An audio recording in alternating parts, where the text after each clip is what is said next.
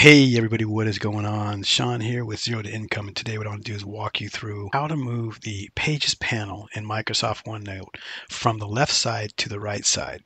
So anyway, what I want to do is just real quick show you guys how to get it back over on the right if you want, or if it's on the right, how to get it back over to the left. So let's pop over to the computer and I'll show you what I'm talking about here. We're going to pop this open and take a look at it. So right now, as you can see, all the pages are on the left here. Just simply go up here to your file menu. Go all the way down to Options, click on Options. Your Options panel opens up. So you want to click on Display.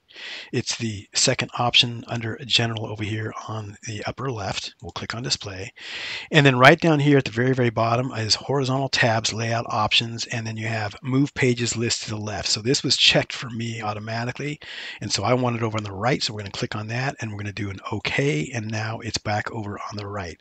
So if that's something that's been stumping you and you're wondering, hey, how do I get this either back over to the right, or hey, how do I get it back over on the left? That's how you do it.